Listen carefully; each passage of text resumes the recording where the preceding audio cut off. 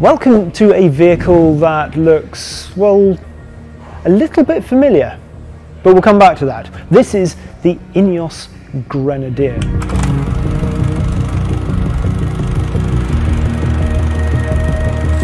And I feel we should probably introduce it because it is, well, it's a whole new car company, to be honest. Let's start with the Ineos part of the name. Now, Ineos you might have seen on various things, so it's on the side of Mercedes Formula 1 cars at the moment, it's on the America's Cup team boats, there's also an entire cycling team that's, well, formerly known as Sky.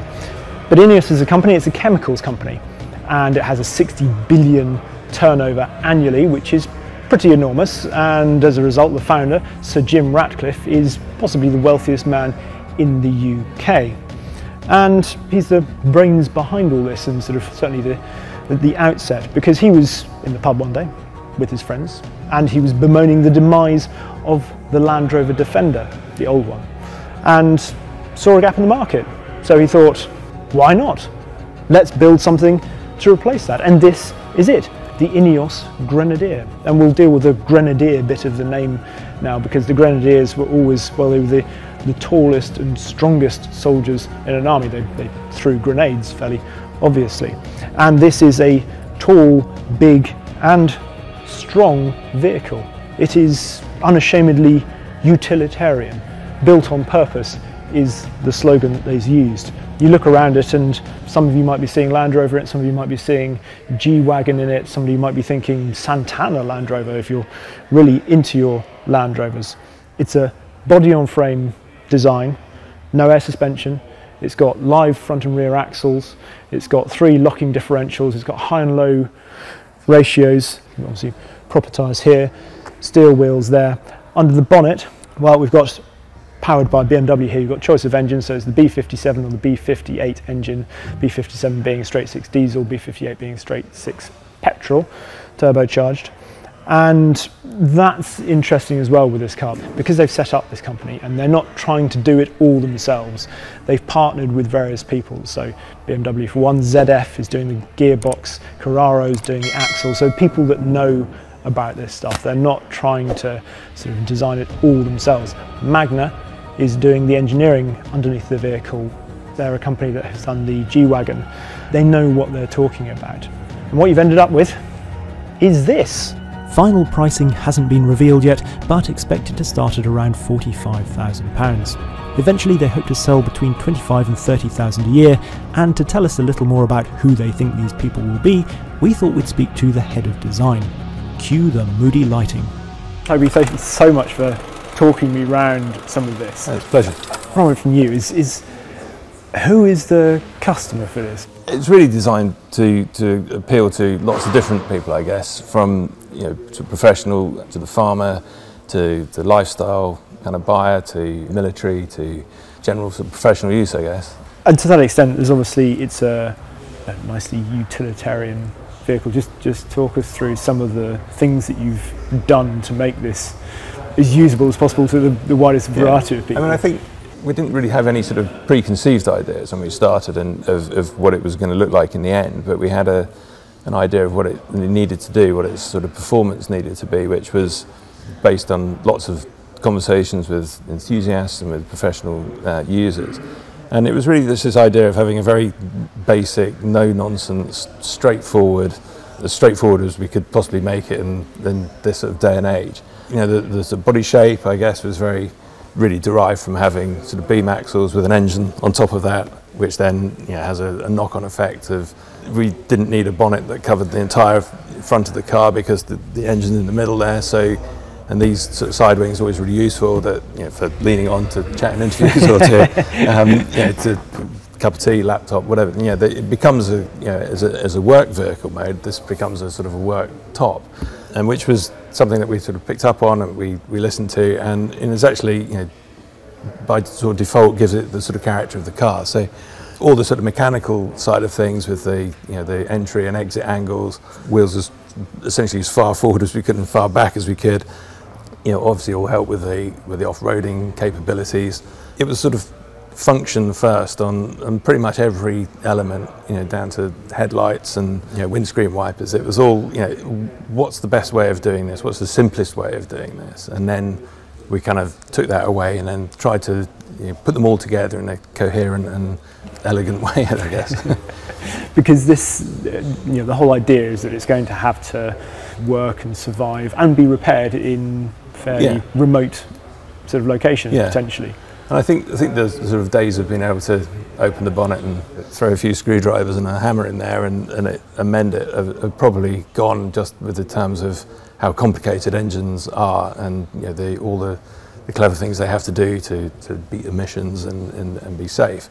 But what we have tried to do is make all the systems around that as simple and as basic as we can. So you can repair it to a much greater extent than you can with a lot of other vehicles, and always have that in mind. Even down to the sort of interior, the dashboard and everything. Which the idea is that you can take that apart, you can sort of repair that if you need to. There's pre-wired switches in there, so if you do need to add auxiliary equipment, which is very much a part of this type of vehicle, that you probably would want a winch in some cases, and additional lighting and sort of power takeoff from there, then that's all sort of pre-wired, so you're not sort of having to sort of take everything apart and never quite get it back together again properly. We've tried to preempt as many of these sort of very sort of practical angles as we could.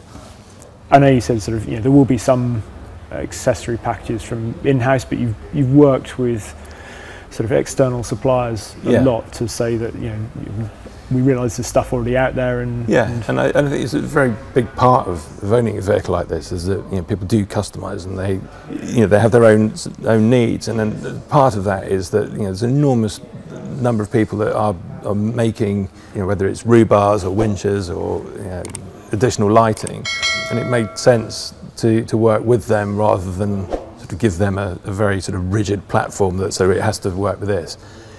So with the rhubars, for example, we talk to people who make really good rhubars and say, what would you need for an ideal rhubar to work on here? And we work with them, in collaboration with them on a design. And so actually we need a really strong fixing point, above the wheel. And so we do our best to sort of include that in our sort of under the skin construction, so that that works. There's a load of knowledge that why would we ignore that? And let's embrace it and work with everybody, because it's a big part of what the car does. Yeah. I know you had a few interesting suggestions or sort of questions from military outlets. Yeah, so we talked to the sort of Special Forces guys, and their questions were quite kind of left field. Can you turn the brake lights off? Can we fit infrared within the lights in the front here? Brilliant question, and a kind of little insight into their world, I guess. And obviously we can't turn brake lights off on a road legal car, but that's the sort of level, I guess, of different sort of requests that come in, and all sorts of other examples as well. But I think they're the most amusing. And obviously here we've got, which I think is the M1 configuration. So we've got the 5 seats. But there's going to be N1 with 2 rows of seats, and then N2, and you can fit the Euro pallet in the back. That's correct. So the only difference really is that the rear seats in the N1 is that there's a guard that goes across between the main sort of seating cabin and the load space, and the seats are slightly more upright.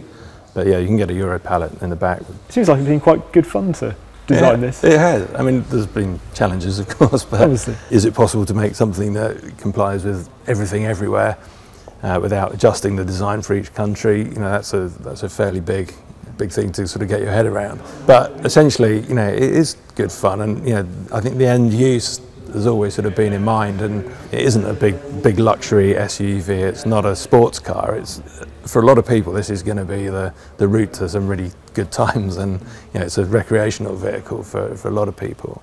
I think that sort of hopefully comes through a little bit in the design as well. It's not all very, very serious. Excellent. Toby, thank you very much. No, pleasure. Thank you. Well, that was all very affable, wasn't it? Now, there is one part of the Grenadier that we haven't really looked at yet, the interior. And at first glance, it's pretty cool, actually. Love all the switches up here. There's a distinctly sort of aircraft, maritime feel about all of this. Basically, so the switches down here are all your sort of HVAC controls. You've got heated seats, climate control, you've got the hazard warning there, and then up here is generally all your off-road stuff, and everything's labelled, which I really quite like. I'm saying it's a big car. See, it's 2.13 metres wide and it's 2.03 metres tall. The panels up here and down here, in fact, they've all got screws, so you can take them all out, so you can get to the gubbins, the electronics behind them, either to fix them or to add in extra things up here.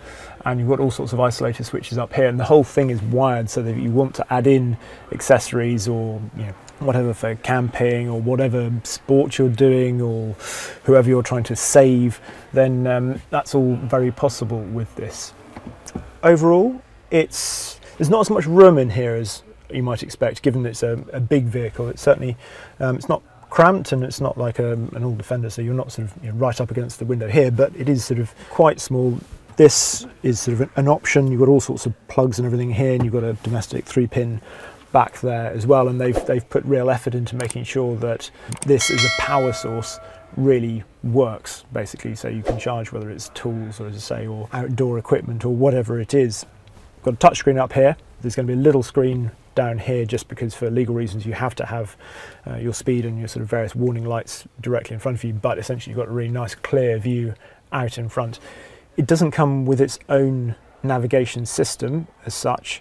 It's got Apple CarPlay or Android Auto for that, but it has got an off-road navigation system, which I think is called Pathfinder. So you can put your waypoints in. If you're doing Paris-Dakar or whatever, then you can plot your waypoints across country, which is quite cool. Just noticed this as well. So you've got your navigation, but you have also got your nice little compass up there as well. Other things that are worth mentioning is the fact that although this is a touchscreen, you can operate everything via buttons down here. The idea that if you get into this and you've got big wet gloves on, then you're not stabbing around at a touchscreen up here. You can operate everything when you're cold and muddy, etc. Talking of that, this car's got some carpets in, but it obviously, because it seems to be a big thing, it has sort of no carpets as standard, and it's a hose down interior, so you've got the plugs in the bottom. From this level up, it's all splash proof, so it should be hard wearing, because they want this to be something that does last, is durable. Having said that, there are some sort of little bits of luxury here. So this wheel, and in fact the handbrake down here, covered in saddle leather, because Toby was saying he likes the idea that it will get some pattern over the years, and it shouldn't all just be sort of hard-wearing plastics. They want it to be comfortable as well. So these seats are from Recaro, and they feel very nice indeed. A couple of bits of colour in here, because it's predominantly sort of monochrome, isn't it? But we've got red and green, port and starboard. It's up here somewhere as well. Yep, just up there. And then this red button here, which has got a little picture of a bicycle and says toot. And obviously the Ineos Grenadiers are a cycling team, very successful cycling team, and one of the things that came back from them, and something that, to be honest, I've always thought, because I cycle as well, when you're cycling on the road, a lot of the time you don't actually hear traffic come up behind you, because if you're cycling along at, say, 20 miles an hour, even less than that, then the wind noise just means that it's quite difficult to hear what's behind you.